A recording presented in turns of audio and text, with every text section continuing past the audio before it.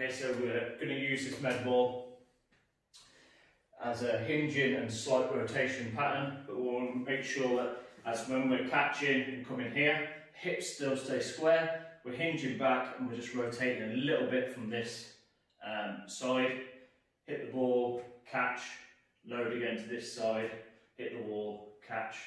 Okay, so we don't want too much rotation through the lower body, bit of rotation through here, and then we're going to have the hips stabilised. Okay to have the knees just slightly rotated in, we just don't want the whole hips to be shifting backwards and forwards.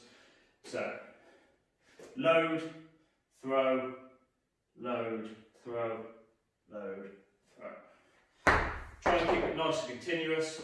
You can do it on a punch bag, might be the best here, so the ball doesn't bounce too much back, and then you can control the motion